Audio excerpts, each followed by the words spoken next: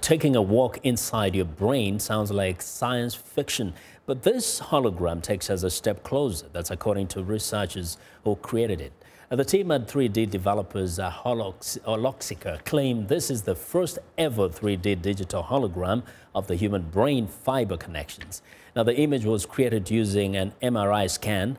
Holographic claims the use of holograms will have a profound impact on medical science, allowing clinicians in identifying, diagnosing, and treating a wide range of neurological conditions. Now, researchers hope to take 3D imaging to the next level by designing imaging machines for CT and ultrasound scanners.